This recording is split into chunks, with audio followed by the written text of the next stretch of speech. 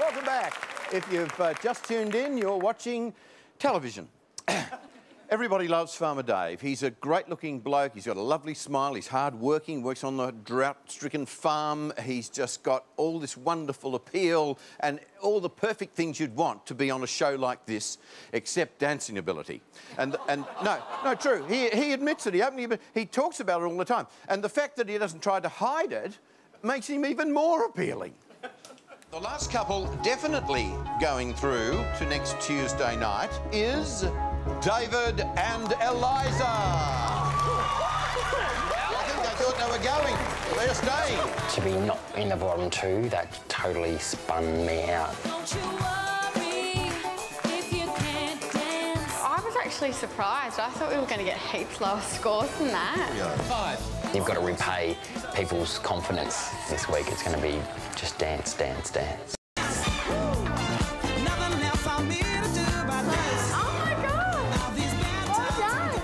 Apparently I'm a natural waltzer. He's really struggling. It's completely falling into place. I don't think that penny is ever dropping. Forward, forward, back. Just everything feels right about this one. He just shows how difficult dance sport really is. Slow it down, head up. I feel like I've got some sort of momentum. He is trying. It's just really difficult for him. I'm in love with the waltz. Forward, back, back. He's a lovable guy. You missed it. He just doesn't get it at all. This one's for my mum. Just remember the steps. Have I nailed this? Dancing the Waltz. Please welcome David Graham and his partner Eliza Campagna to the floor. I wondered, should I go or should I stay? The band had only one more song to play. Then I saw you out the corner of my eye. A little girl alone and so shy. I had the last waltz with you. Two lonely people together. I fell in love with you. The last waltz should last forever.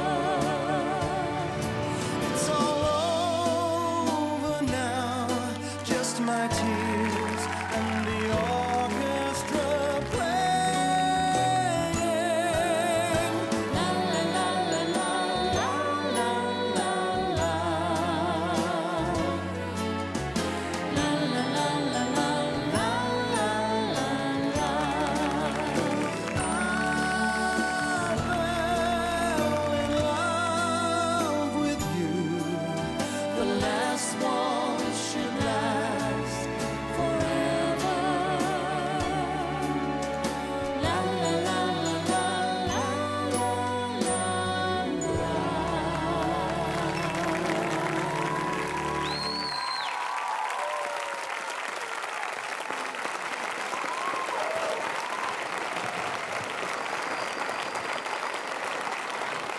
Hey! You're a surprise package, Dave. There you are. Now, look, you, for someone who, you make fun of the fact that you can't dance or whatever, but you seem to remember those steps reasonably well there. No, he did really good. It's a good run, I wasn't was worried during the week, Yes. but something clicked and it seemed to work really well. I was really proud. It worried me when he came out with the cases. I thought he was going home. He's not even going to perform. He's just coming, dropped in to say goodbye. Let's go to Helen. I thought the same thing. I thought, have you got the cases packed already? Look, everybody in this competition has only been dancing 10 weeks and nobody expects anybody to be perfect. And when you started off, you're safer in hold, by the way, when you're holding on to the lady, most definitely. And when you started off, the first 6 steps were really terrific. And then what happened to it? It got as heavy as lead in your boots. So I'm sorry, but, you've got to do more than that now.